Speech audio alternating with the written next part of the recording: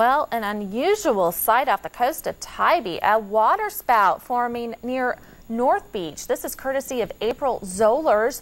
Also, some of our other viewers taking pictures of it by Cecilia Foster Moray.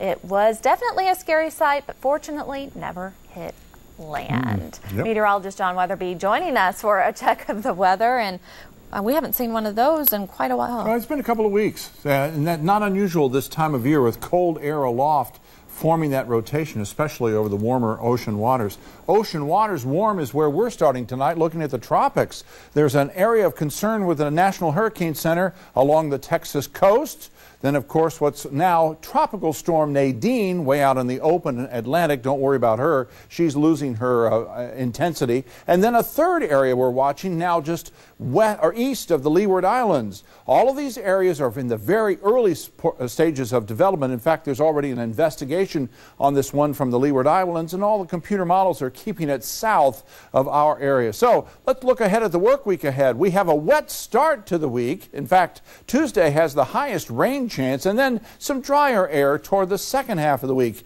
I'll show you that right away. Here's the relatively dry air of the day that we enjoyed today. Then this deeper moisture comes through Monday into Tuesday. That's our heavier rain, and right behind that, some of the driest air we've seen so far of the season, much lower humidities. That will try to slide our way as we get toward the end of the week. And there's some serious rain associated with this system as it's pushing through, but not for us in Savannah. We stay in the green, a half inch or less.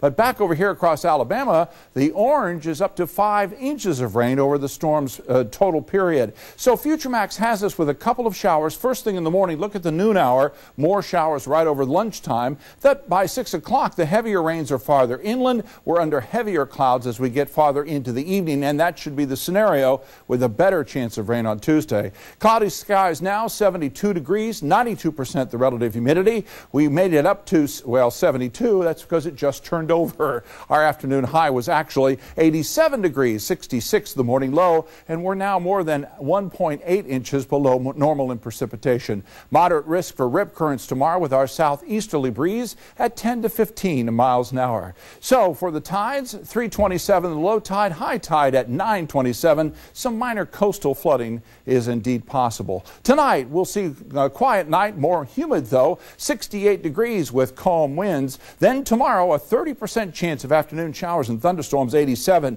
Look at that, 80% chance of rain on Tuesday, 84. 40% chance of early showers on Wednesday, 84. In the 80s, lower 80s for the rest of the forecast period, and I think it's going to be dry with overnight lows in the 60s. But again, for tonight, 68 with cloudy skies, 87 tomorrow, 30% chance of mainly late day showers and thunderstorms. Keep with us on Twitter. We'll update your forecast for you at Big John Weather. Make it a great week. All right. Thanks, John. Yes, ma'am.